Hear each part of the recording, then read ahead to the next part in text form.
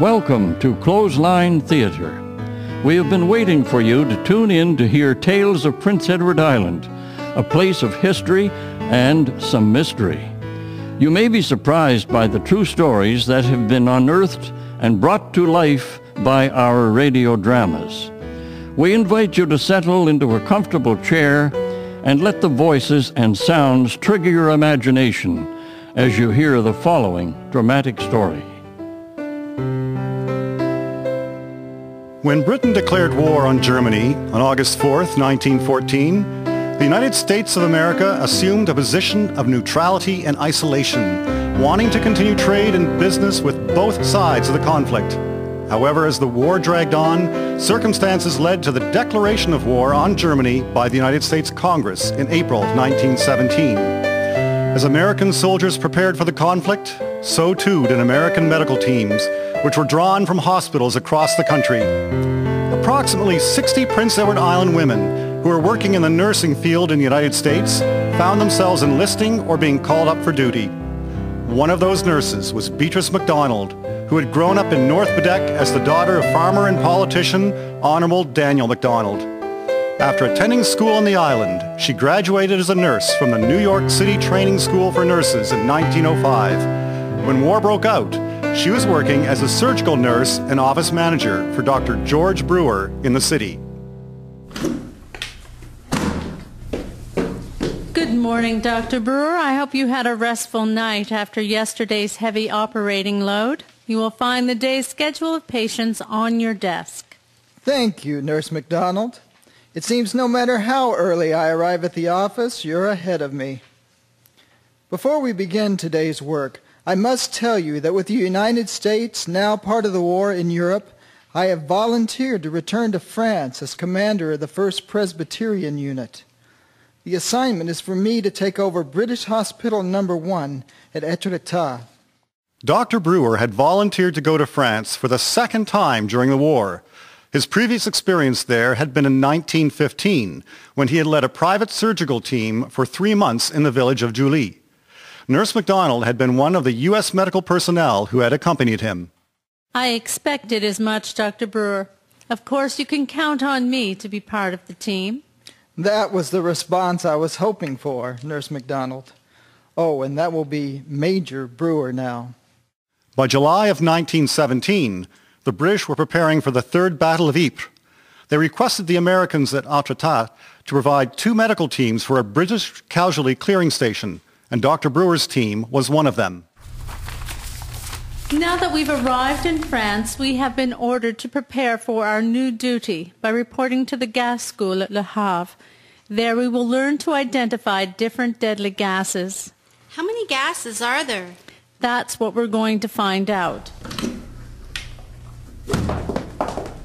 Oh, Nurse MacDonald, this building makes me feel jittery.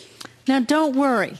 Just stay calm and pay attention to what the officer tells us. Good morning, nurses. Thank you for reporting to our facility. When you enter the gas chamber, you will be exposed briefly to several different gases that will be identified and explained.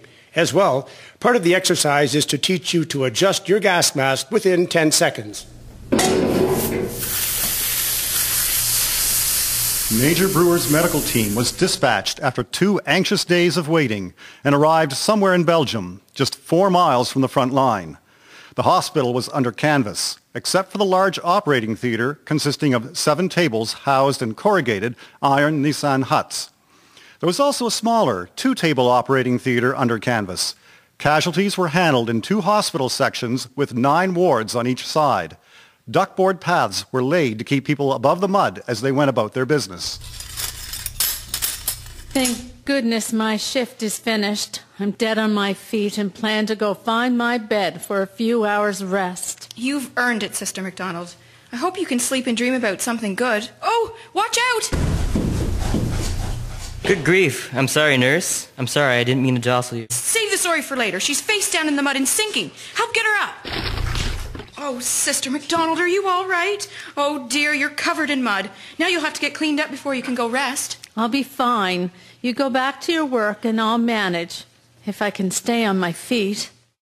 Though the hospital was so close to the front, Nurse MacDonald felt secure in that the roofs of the tents were painted with large red crosses to signify that they were a hospital. On July 30th, 1917, Nurse MacDonald realized the great Allied offensive of the Third Battle of Ypres, otherwise known as Passchendaele, had started. As she tried to sleep in the tent she shared with 4 British nurses, all hell seemed to break loose. She sat on her cot, watching the flashes of the guns in the sky and listening to the explosions and whizzing of shells. Put some cotton in your ears, dear, and get some sleep, Sister MacDonald. We have a lot of heavy days ahead yet. Well, I'll try. The battle raged on, and during the first 24 hours, 2,400 casualties were brought to the 3 hospitals in the area. Operating teams worked continuously for 22 hours, then rested 4, and then worked another 18 hours straight. Move him out, sterilize the table, and get the next boy on. That's all they are, Dr. Brewer. Just boys. I know. It's very hard to deal with these heart-rending casualties, but we must carry on and try to save some lives. Life at British Casualty Clearing Station number 61 consisted of intense stressful work and little rest. Then came the fateful night when the painted red crosses failed to protect the hospital. MacDonald and her tent mates lay in bed when they heard airplanes, and then 3 large explosions. I don't believe this. Those planes are dropping bombs. Quickly, girls, get your steel helmets. I believe they are out to get us. My God, what should we do? Our tent is riddled with fragments of bomb and debris. I've been hit by something. There's blood trickling down my cheeks. Dear God, I can't see out of my right eye. Help me, please. Someone get on the other side of her for support and help me get her over to the hospital. We need to move fast in case another plane's on the way. Sister MacDonald, we're at the hospital and Dr. Brewer is right here. We need to get you up on the examining table. My eye! The pain, it's in my eye. I'm here, Nurse MacDonald. Try to lie still so I can examine your face. I'll give you something for the pain. Nurse, are the other injured nurses being tended? Yes, sir. All right now. The pain medication will start to take effect. Just be calm and listen as I tell you what you need to know. You took shrapnel to both cheeks and your right eye. I will be able to remove the pieces from your cheeks, but I can't take the shrapnel from your eye. You will have to be transferred by hospital train to Boulogne-sur-Mer for treatment by the eye specialist, Dr. Lister. I'll bandage your eye for the trip. All right, Dr. Brewer. I trust you. Doctor, there are other nurses that will have to be sent as well. We'll do the best we can for all of them. Nurse Beatrice MacDonald, a member of the American Army Nursing Corps, was to be the first seriously injured American in World War I. Major Brewer, the train is ready to be loaded, sir. Thank you, soldier. As her commanding officer, I will accompany Nurse MacDonald and the others in order to watch over them. Nurse, have you made sure the wounded have had enough morphine to make the trip? As much as I can give right now. You'll have to take more with you. I'm a tough islander, Dr. Brewer. We'll make it. What's happening? Why is the train stopping?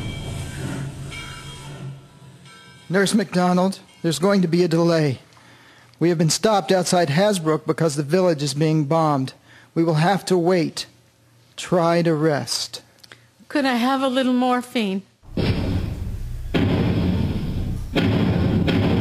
The train waited for 3 hours before the signal was given that it was safe to proceed.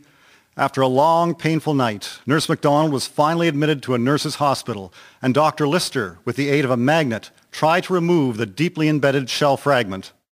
Dr. Brewer, thanks for assisting me. Let's get on with this. I'm afraid the shrapnel can't be removed from her eye. The only solution is to remove the eye itself. I suggest we transfer her to the officer's hospital and operate there. She'll get better food and accommodations. I agree with your recommendation, Dr. Lister. Let's get it done as soon as possible. They're ready to put you under anesthetic now, Nurse MacDonald. You realize this means you can go home to the States. I have only just begun to do my bit here. Dr. Brewer, don't let them send me home or to England. Colonel Lister told me I will be well in 6 weeks and can go back to work. I want to go back to Etretat as soon as I can be moved. If that's what you want, I promise I will help you. Major Brewer kept his promise, and after a period of convalescence, Nurse Beatrice MacDonald returned to her unit, where she remained until she was transferred as chief nurse to No. 2 American Expeditionary Force at Baccarat in May of 1918. The hospital unit entrained for Germany and became part of the Army of Occupation in December 1918. 2 days before Christmas, she received orders to return to the United States. She eventually received the American decorations of Distinguished Service Cross, Distinguished Service Medal, and the Purple Heart. She was also awarded the British Military Medal, the Associate of the Royal Red Cross, and the French Croix de Guerre. These military honors made Beatrice MacDonald, who grew up in North Baddeck, PEI, the most decorated nurse of World War I.